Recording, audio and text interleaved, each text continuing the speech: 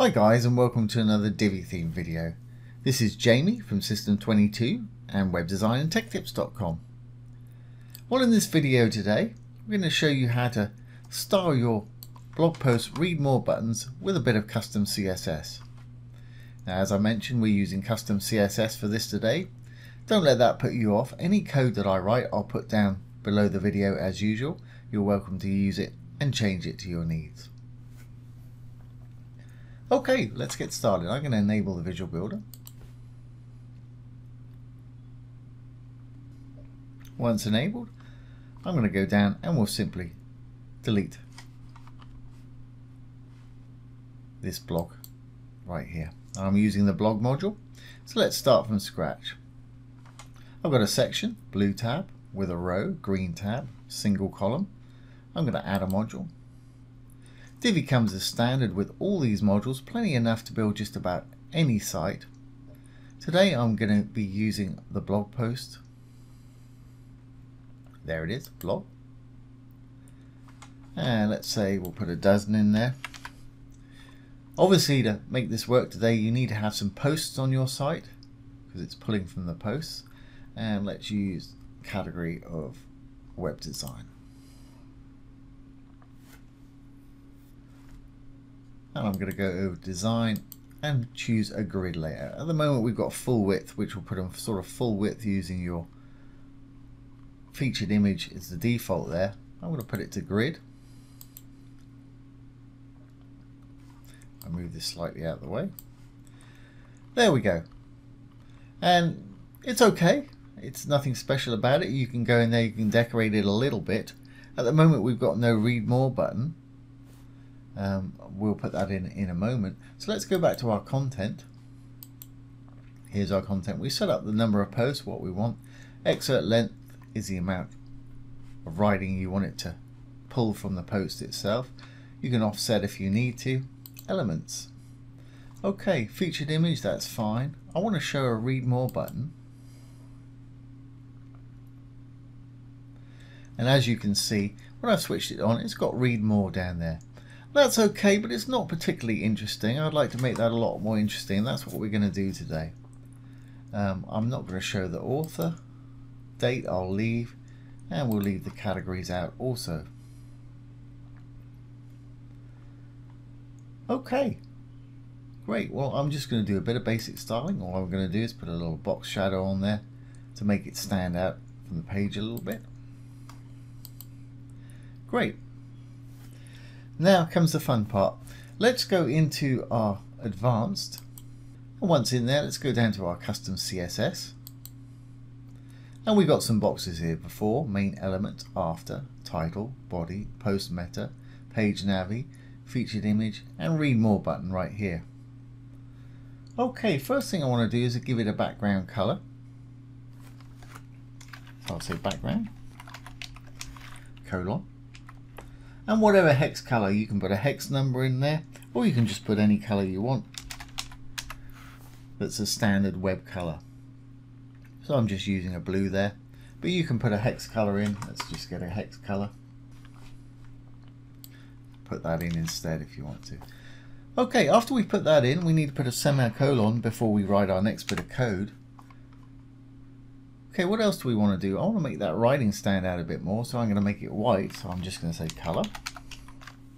And again, you can type white if you want to, but hex code for white is FFF. Well, it's actually 6 Fs, but with CSS3, if it's 6 all the same, you just need to put 3 in there. As you can see, we've got that white now. I think I'm going to make it uppercase. Now, some of this you could actually do in the design and styling, but I'm going to go ahead and do it all with a bit of CSS here. And as usual, don't bother trying to follow along and copy what I'm doing here. You can if you want to, but it's all down. Anything I write here will be down below the video. Okay, well, let's capitalize that with text transform, text dash transform, and we'll say uppercase. Or if you prefer, you could say capitalize, which would just give it a capital letter on the read and a capital letter on the more. So let's do that, for example. And as you can see, It's got a capital letter now on the R and the M. Let's leave that just like that. Okay, well I want to make it a little bit fatter, and I want to push it over to the right hand side. So let's push it over to the right hand side because we've got more space over here. So I'm just going to say float colon right, and it's popped it over to the other side. Now that writing looks a little bit squashed up within that button there, so we'll put semicolon and we'll give it a bit of padding. So we'll say padding colon, and let's give it 5 pixels. That's top and bottom. And I'll put another entry in and let's make that say 10 pixels. 10 pixels left and right. And that's looking a lot more like a button now, or at least to me it looks a lot more like a button. If you wanted to, you could give it slightly rounded corners, or fully rounded corners if you want to.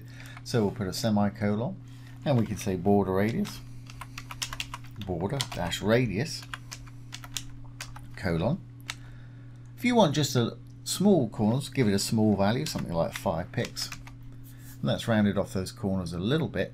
If you wanted it to be pill shaped, you could actually give it a large amount. Let's make that 50 pixels. And as you can see, you've got pill shaped buttons there. But I really only want to throw a little curve on there, so I think I'll take it down to about 3 pixels. There we go. Okay, well that's pretty much all I want to do to my button. Put a semicolon on the end there. But it'd be kind of nice also if when they hover over it, it changed color. So just up here where it says read more button, if you hover over it, and this is common to most Divi modules, the dark legending, when you hover over it, some icons are going to pop up. If there's a little arrow there, like there is in this case, click on it. It'll let you set a desktop state, basically how it is at the moment without your mouse on it, and a hover state, which is obviously when your mouse is on it. So when they hover on it, I'm going to say background different color. And again, you can just put in a color if it's a web color. As you can see, that's that purple color. I don't really like that. Well, I've got a free Chrome color picker up here. I'm using Google Chrome.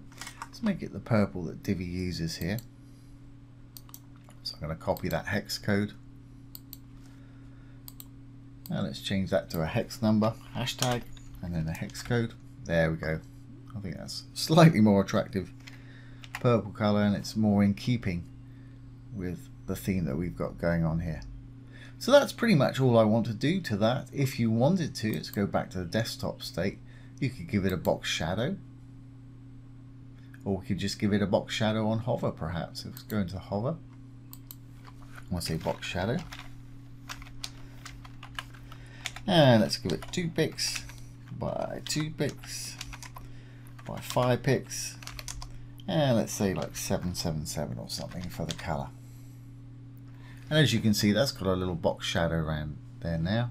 When we go back to the hover, let me just put a semicolon in there. Go back to the desktop state, it's not there. There we go. Okay, well let's save our changes and see how this is going to work on the front end. Hit the little purple button, save draft or publish if you're ready, and exit the Visual Builder.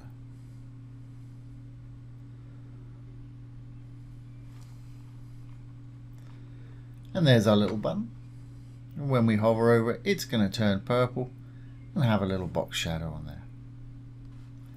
So I think that's a little more attractive than the original, just read more text there. So there you have it, guys. There's how to customize your read more button on your blog posts. I hope you've enjoyed this today and found it useful. If you have, please give it a thumbs up, ring the bell, comment, share, and subscribe to our YouTube channel. Once again, this has been Jamie with System22 and webdesignandtechtips.com. Thanks for watching. Have a great day.